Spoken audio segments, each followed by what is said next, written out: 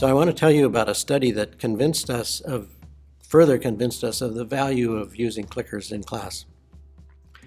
This study was the work of Michelle Smith, who was a very talented postdoc at the University of Colorado at that time as a teaching fellow, and a professor of genetics, Tintin Su, who was teaching the introductory genetics course. And Michelle was working with Tintin to try to help her transform her course to more active learning mode.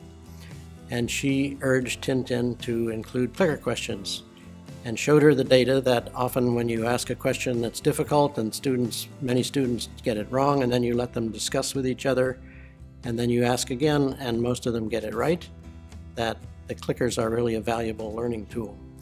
And Tintin, being a good skeptical scientist, said, well, how do you know that the students are actually learning anything in this process? Isn't it just as possible that the students are simply listening to whoever they think is the most knowledgeable person in their group and changing their answer accordingly?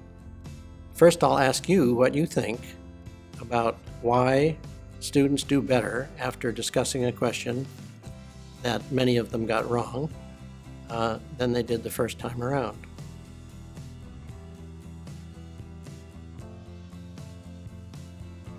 And so Michelle and Tintin dreamed up an experiment to try to test that. The basis for their study was to develop pairs of questions that were isomorphic, which means that it's testing the same concept but in a different context. So for example, you could have a genetics question first with fruit flies and then with mice. And it's getting at the same principle, but it's a different experimental system and the names of the genes are different and so on. So it doesn't really look superficially like the same question, but it's testing the same concept. And the experimental design was to ask students the first question of a pair and then let them vote and not show them the result, then let them discuss it, and then ask the question again and let them vote again and don't show them the result. And then a little bit later, ask the isomorphic question and let them record their result, and then give them the correct answer, explain the correct answer. Before I show you the results, take a moment to think about the experimental design.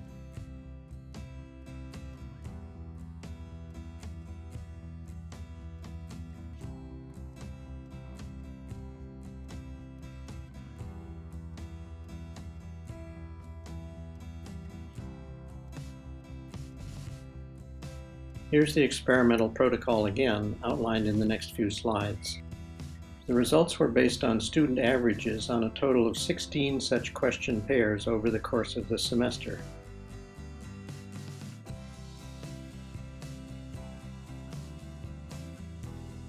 And I'll show you the actual numbers in a minute.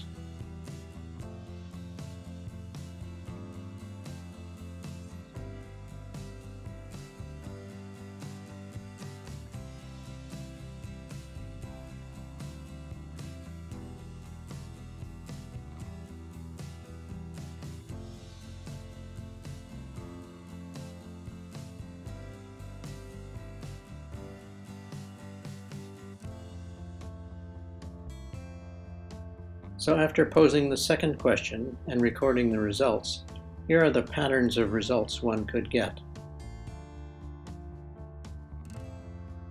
So now here's the question for you to think about.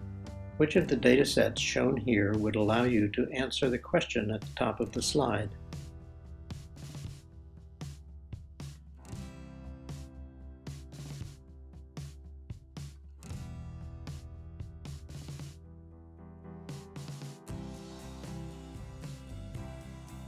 And here's the answer and the rationale in the next few slides.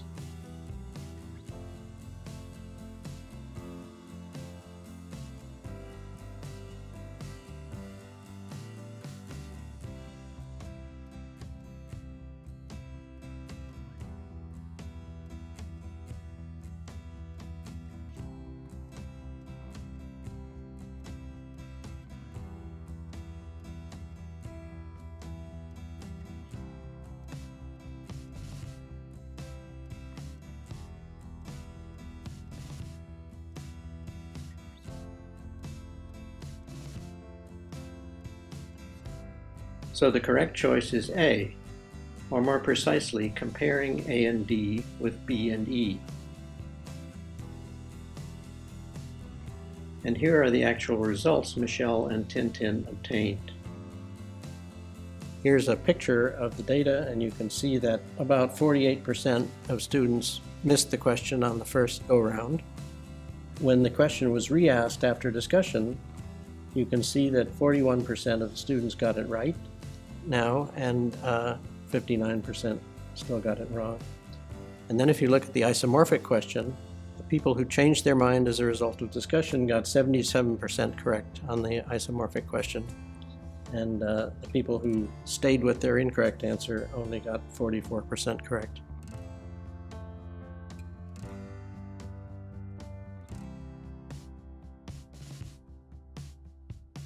So what they found was evidence that seemed to clearly indicate that students were in fact increasing their understanding through the discussion process. Because if you take the people who got it wrong the first time and then changed their vote and got it right after the discussion, they do much better on the subsequent isomorphic question than the students who did not change their mind on the first after the discussion. The people who stayed with their incorrect answer only got 44% correct, which incidentally is much better than guessing, so maybe they learned something too during the discussion process. The other interesting thing that we learned from this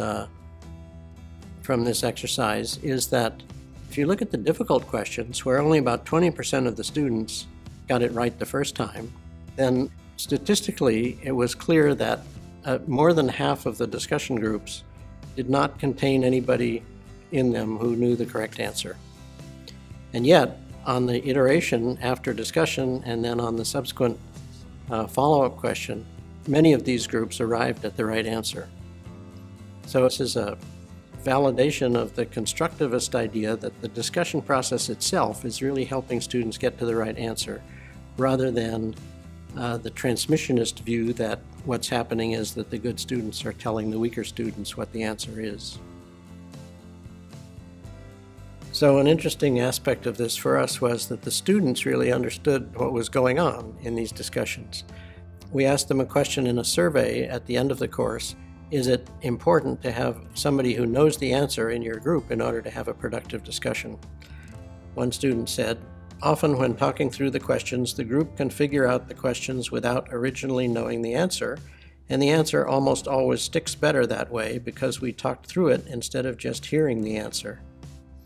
And another said, "Discussion is productive when people do not know the answers because you explore all the options and eliminate the ones you know can't be correct." So we felt that this was a real validation of first of all, the clicker approach in general, but also particularly the value of having the students argue about it and discuss in a group among themselves as a part of the learning process.